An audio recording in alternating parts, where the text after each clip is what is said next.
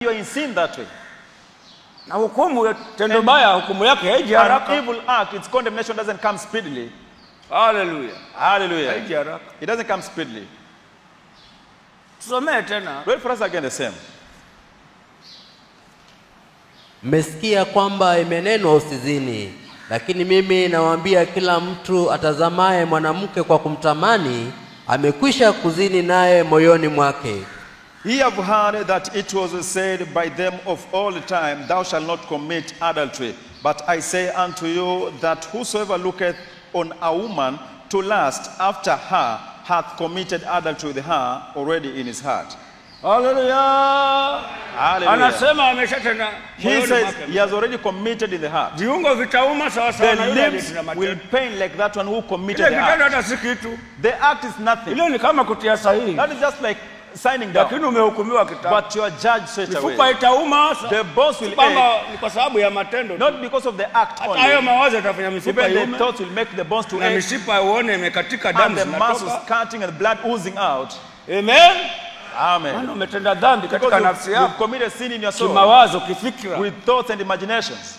Ndio tafuteni utakatifu. That's why seek holiness. Hata kwa mawazo, kwa fikra. Even with your thoughts and imaginations. Kama alivyosema Paulo. As he said, Weni watakatifu. be holy. Kama mimi nilivyo mtakatifu. As I am holy. Na ni Bwana Yesu anasema. And it's Jesus who said Hatuwezi that. wenyewe. We can't on our own. Hatuwezeshaye ni Bwana Yesu. One who can enable us is the Lord Jesus. Hallelujah. Hallelujah. Usiseme nitawezaje. Don't say, how will I manage this? Kama mume wangu yule If my husband there hanijali mimi, doesn't care mwezi me, mzima the old man, yuko na hanijali, he doesn't care me, hiyo si license ya kutenda. that's not a license for you to go to sin. Hallelujah.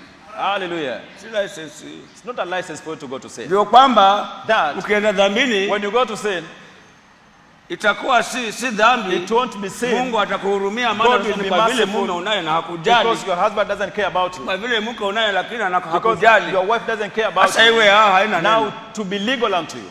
Hukumu iko. Condemnation is there. Hukumu iko. Condemnation is there. Kikombe A hakijajaa. cup is not full yet. Hallelujah. Hallelujah.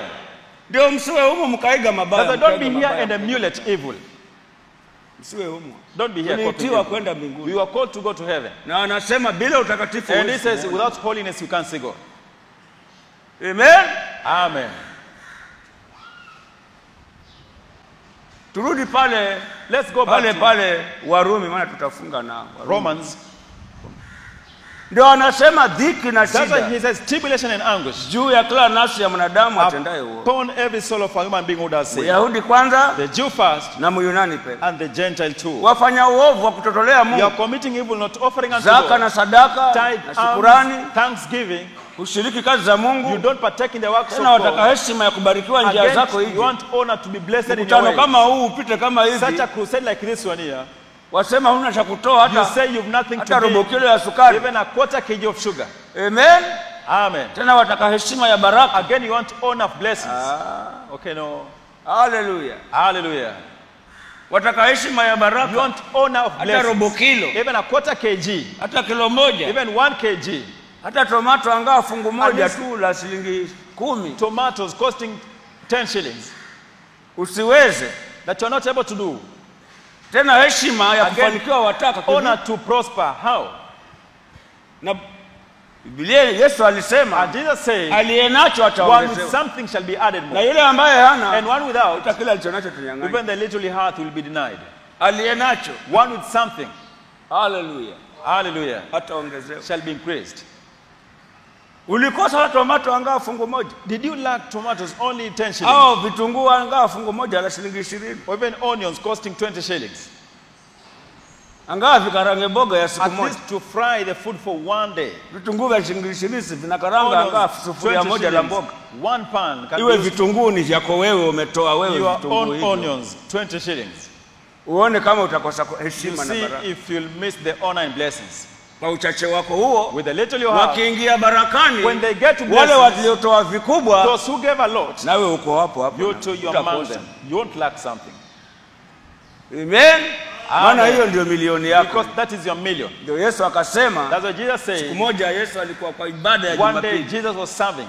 Akaona watu wanatumbukiza manoti. He saw people bringing a lot of notes and notes. Lakini akasifu mama mmoja mjane. He praised one widow. Ametoa senti kidogo. She gave some little cent. Akasema huyu mama huyu. He said this woman ametoa kuliko ninyi nyote. Has given surpassing you all. Ninyi nyote. All of you. Akasema wewe pastor. They said you pastor. How? Laki nzima nimetoa. 100,000 have given. Akasema ninyi mmefanya kupunguza tu. You've just reduced. Zile sauti Mungu amewaagiza. Not the voice God commanded you. Mmebakisha madeni yenu usije mkafukuzwa na nyumba. You spare the money for your debt lest your house have sije mkafungiwa nyumba. Lest your house is lakini mmetoa kweli. But you've offered. Lakini sile sauti ya Mungu. But not as the voice of God. Huyo ametii sauti ya Mungu vile alivyomwambia. Has obeyed the voice of God as it commanded. Senti kidogo. Very few cents. Na Mungu akamwambia atoa yote. And God told her to give. Hakubakisha maana akirudi nyumbani ale apate chakula. To cater for her. Ndio maana amewazidi. That's why she has surpassed you all. Maana ametii sauti. Because she has obeyed the voice ilivyomwagiza. as it commanded you.